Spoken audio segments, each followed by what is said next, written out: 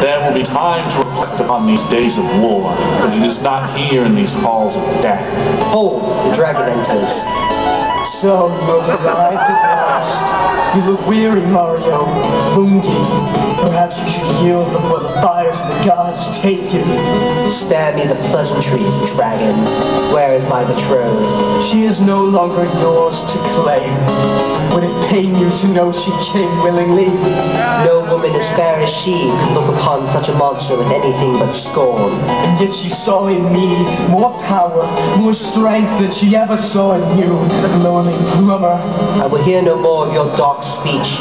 Give her to me, or I shall tear out your foul blackened heart and turn your corpse a feast for carrion. Indulge me then, you sad fool, for the flames of my avarice will dissolve you until nothing remains but the ashes of your lament and your despair. Look upon what my hate has wrought. The princess, she was all that brought me solace, all that brought me into my languished, sorrowful existence. In flames now, I wither into nothingness, alone and broken. Yet I care not that I pass into the void, loveless and without passion. But you, Mario, you too are fated to die alone. Your princess is not here.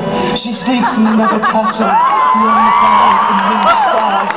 How curious a death is this, for I die now cursed. Brother, how fare you?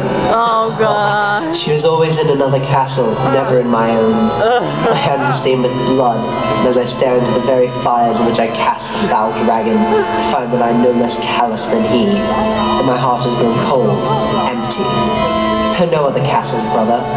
Fate gives us only one withering tower, and in that tower we must live, till I choose to live in mine no more. Brother, do not do this thing.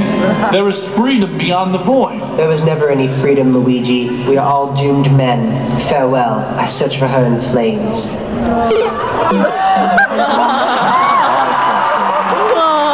Have hope of reward.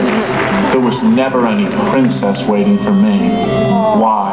Why must I stand, condemned to be free?